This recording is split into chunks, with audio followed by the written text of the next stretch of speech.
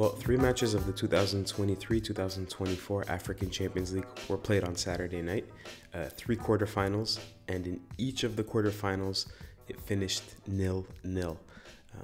270 minutes played, 0 goals to show for, 0 goals conceded as well. Let's talk about it. My name is Maher Mizahi. I'm your host of the African Five-A-Side podcast. This podcast, as all on this channel have been, are brought to you by www.africasacountry.com. And so on Saturday, I was really looking forward to watching these matches. First of all, we had Mazembe versus Petro de Luanda in the morning. In the afternoon, we had Yanga versus Mamelodi Sundowns. And in the evening, we had Esperance de Tunis versus ASEC Mimosa. All matches that we sort of thought would be tight. And we've said so many times now on this podcast that this version of the CAF Champions League has been rewarding staunch defending, and that teams took that to heart and they were looking to implement it. And nowhere was that more on display. No more colorful illustration or demonstration could we have hoped for than what we saw on Saturday. And it starts with the early morning, or I should say early afternoon match between TP Mazembe and Petro de Luanda. Let's some of the pre-match notes that I took.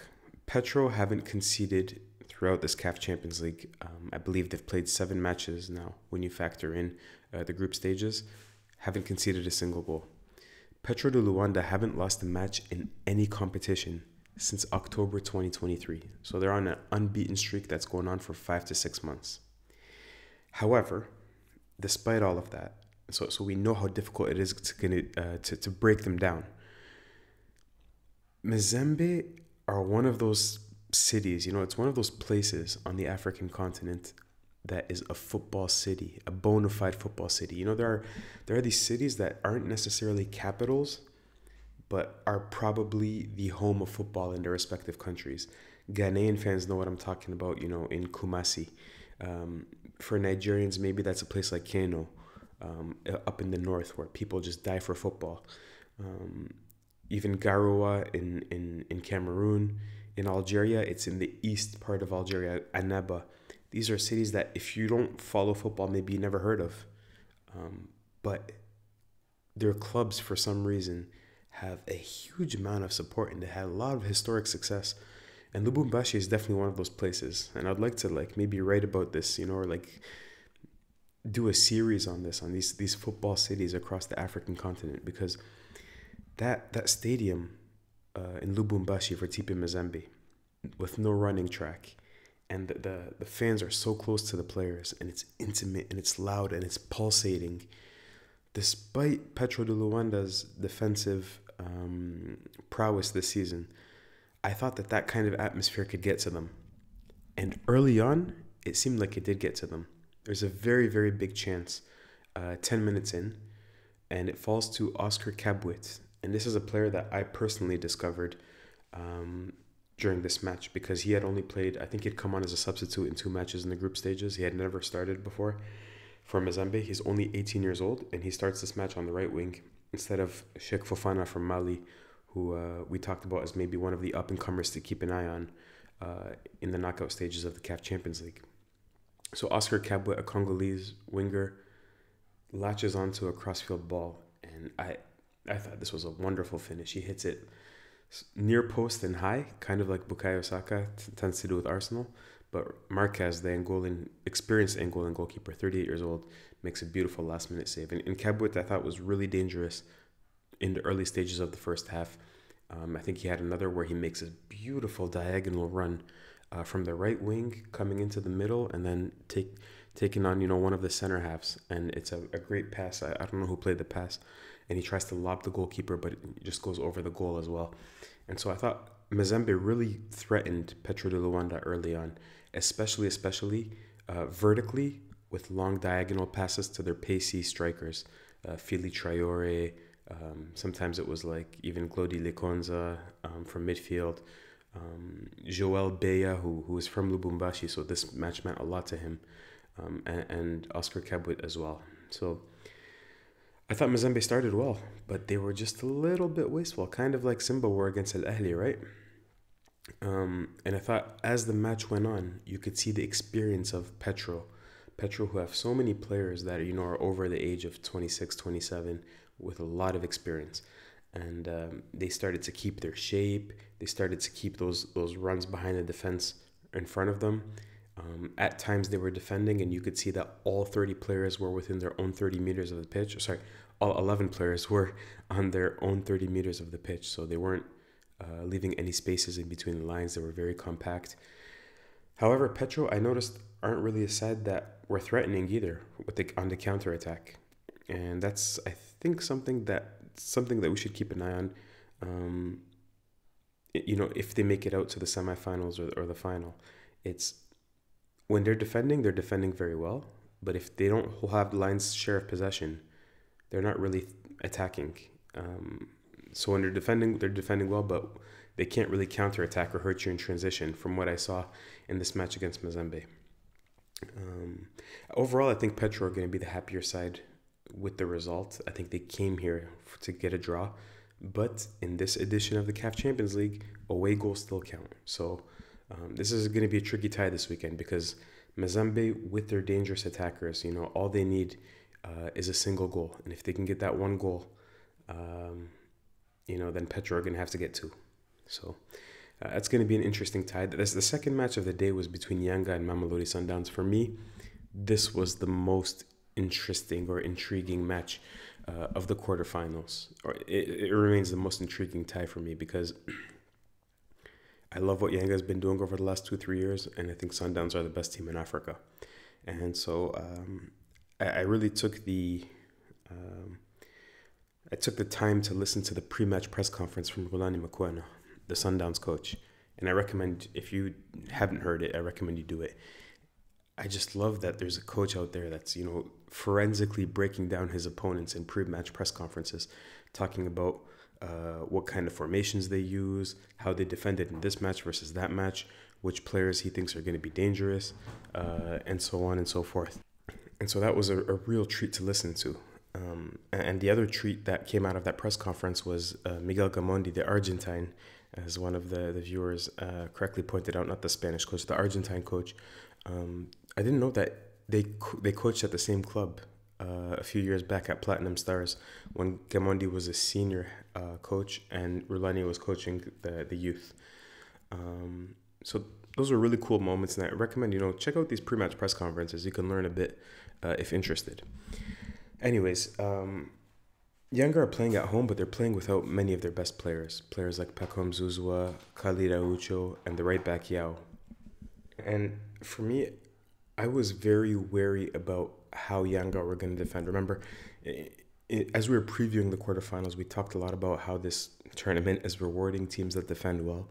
And of all the teams in the group stages, I thought Yanga defended the worst, especially away from home. Now, in this match, they were playing at home, and Rulani predicted that they would play with 5 at the back, 3 center halves, as they did when they were playing against Al Ahly at home as well, when they drew 1-1. And that's exactly what they did. And I think it was a good decision, especially with some of your best players out. Those 3 that I mentioned are key players, Zuzwa and Aucho and Yao. And Yanga basically told Sundowns, you know what, you guys can keep the ball. That doesn't mean that they conceded the match to them, because if you look at the amount of shots, Yanga had 7, Sundowns had 10. But the amount of possession, Sundowns had 70% possession, Yanga only had 30. However, Sundowns didn't have one big chance. If we go back to that statistic, that's not to say they didn't have chances, but they weren't like clear cut. We expect them to score 100% chances. And I think Yanga's going to have to do this again away from home in Pretoria. I think the only way you can beat Sundowns, if you're a club like Yanga, or you're any other club on the continent really that's not Al Ahly, is that you can't try to outpossess them. You can't try to dominate them territorially. You need to defend compactly, and when you get those half opportunities, you need to capitalize on them. Because they're just too good technically, tactically, in so many different ways they can hurt you. So I think you need to know which battles you want to fight. You can concede possession, defend well. When you have a set piece, make sure it's taken very well. When you have a counter-attacking opportunity, make sure you go in numbers. I think that's how Yanga are going to have a chance. And even then, you only have a slight chance to beat Sundowns. So Sundowns remain my favorites for the entire competition. But again, 0-0. As with the first match, going into the return leg in Pretoria, it's going to be tricky, as for all of these matches. Finally, the last match of the evening was Esperance versus ASEC Mimosa. And maybe for those of you that are not based in the north of the continent, it's a really late kickoff, 10 p.m. One of my South African friends texted me, said, "You North Africans, you never sleep." But that's a Ramadan kickoff. And Ramadan matches, for those of you that have never been, never experienced it, they're different. They're very nostalgic. It's like, when they say like midweek Champions League nights in Europe, and there's something about it, It's similar in North Africa with those Ramadan matches. So there's a late kickoff, and you've spent the whole day hungry and thirsty. All of a sudden you've eaten, the endorphins are kicking in. A lot of the times people go to the mosque to pray and they come out with that spiritual boost as well. The night feels young because you took a nap, even though it's 10 p.m. you feel like, this is going to be a long night and we're going to enjoy it. And then even like the stadium experience, like instead of buying a sandwich or a wrap like you usually would, now you're enjoying, like desserts or coffee at the stadium. These are the things that they're serving. Even at the stadium, the foodstuffs are different. So there's a texture to a Ramadan match that you don't really feel, in any other match in the calendar year. And so that's one thing I just wanted to touch on as Esperance are hosting ASEC.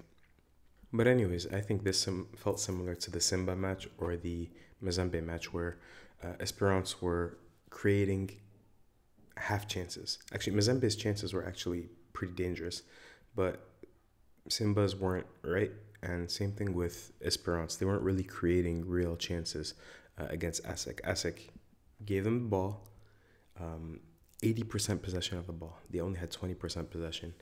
And Esperance couldn't really break them down, though. They passed the ball more than 600 times during the game. They had 22 shots.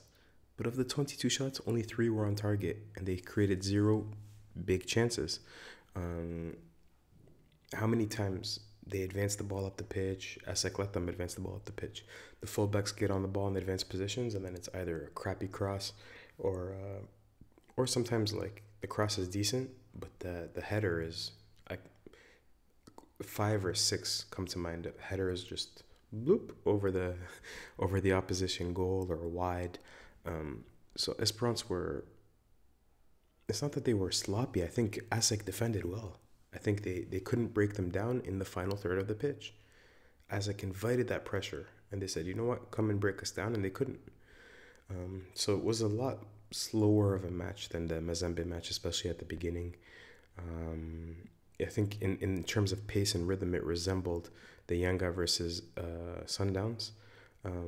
But it was a little more lopsided in that Esperance had so many chances. Not really, so many half chances. And ASEC weren't even interested really in counterattacking. The only real chance came from a substitute named Osama Bugera, who cut in from the left wing, and he struck this ball so beautifully. You see when you strike the ball and there are no revolutions on it, and it's just cutting through the air. There's no backspin, there's no English, nothing. And it hits the crossbar perfectly flush, and it's just from maybe 30 yards out, and it's just unlucky. An effort like that deserved a goal. But besides that, and again, how are you going to you can't defend against that perfectly, right?